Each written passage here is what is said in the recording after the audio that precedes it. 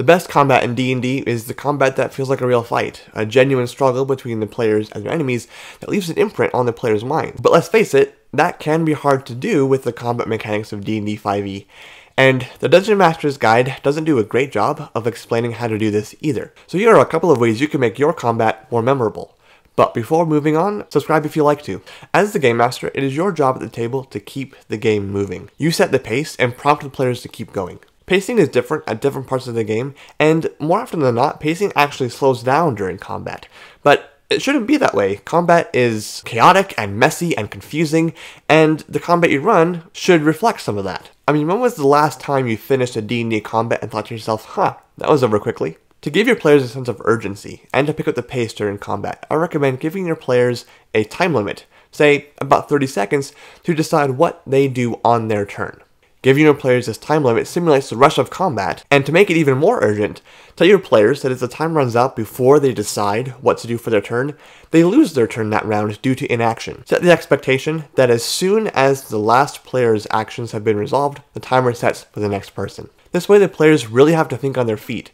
30 seconds is not a very long time. The players will realize that they need to be paying attention to what is happening, and if they want to succeed, they need to be thinking ahead. The hope is that your players will come together and communicate more when it comes to making combat decisions. It would be a really good idea to sit down and talk with your players first about implementing this rule in the first place, and also deciding on a time limit together, say anywhere between 10 to 60 seconds depending on what your group is most comfortable with. Once you have that time limit, have a timer and stick to it. And of course it would be best practice for you as a Dungeon Master to have a similar time limit when you're running your monsters. Give yourself the same time limit you decided as a group, and assign one of your players to keep their timer for you. Also, I want to note that resolving the actions people decide to do doesn't necessarily have to fall within that time limit. Some of us are slow with even basic math, so give yourself and your players a little bit of grace when you're navigating the mechanics and resolving those actions. I think the biggest pitfall of D&D 5e combat is actually the combat system itself. Your players encounter some baddies, you roll initiative, and the turn order is established, and then monsters and players each take turns doing their actions. Now, turn order combat is not necessarily a bad thing,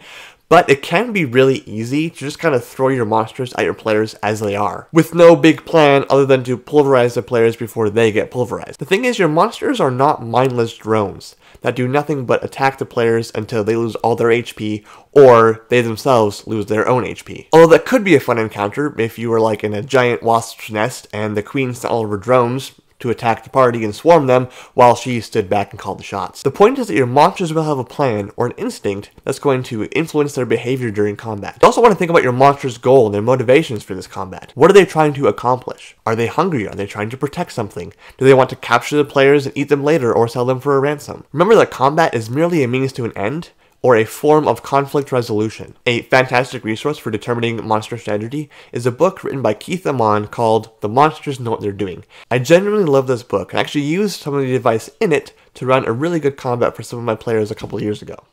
My players were traveling through a desert and they set up camp for the night. I had a table of random encounters I was rolling as a way to mark the passage of time and to see if anything happened during the night. One such roll determined that the party's camp was about to be ambushed by some Tlinkali, which are basically scorpion centaurs. Keith Amon's blog, with the same title as his book, has an article about this specific monster, and he lays out the monster's most common motivations and how they behave in combat. For starters, they are known to abduct travelers who they view as prey, and feed them to their young at camp. They also prioritize using their sting attack to make it easy to knock out their target. The blog entry had a bullet point list of tactics, and I simply used that. The Tlinkali approached the camp, buried in the sand, and pulled off a surprise attack on the players. In the first round of combat, the player rogue was hit and paralyzed by a sting attack. The party cleric managed to survive the initial surprise. In the next round, the Tlinkali attacking the cleric failed a sting attack again, so it followed up with a chain attack. This time the cleric was restrained, and at that point, the players were taken hostage and brought to the Tlinkali camp. What followed was an impressive escape plan on the player's part. The rogue, no longer paralyzed, used sleight of hand to break his bonds, and then he freed the cleric. The rogue had several bombs in his equipment, and his plan was to sneak around camp and set them up on a chain reaction that could cover the party's escape. Each bomb was planted successfully, and then the rogue set them off. The combined damage and area of effect of the bombs decimated the camp, leaving a crater of glass in its wake. The players also took some damage from the blast, but they survived. My players later explained to me that even though they had their butts whipped during the ambush, it was a really fun encounter for them, and they enjoyed fighting monsters that behaved uniquely.